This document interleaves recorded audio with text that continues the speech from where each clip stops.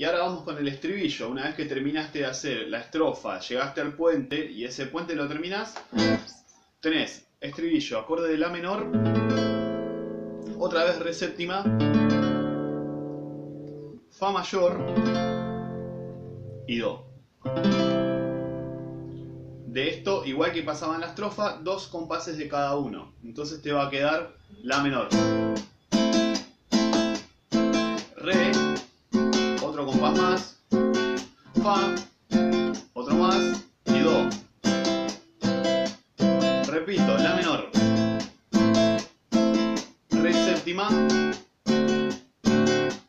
fa, do.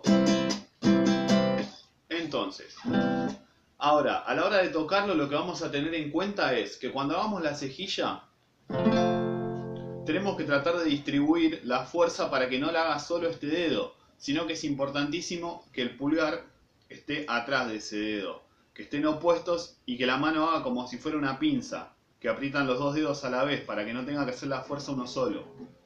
Eso es súper importante. Y que no se te ande para acá tampoco el pulgar. Si se te va muy para arriba te va a costar apretar la cejilla, y si se va muy para abajo lo mismo. Entonces siempre tiene que estar en el medio. Y la muñeca, que no se doble en ningún momento para abajo, que no quede así la muñeca, sino que tiene que quedar un poquito así doblada.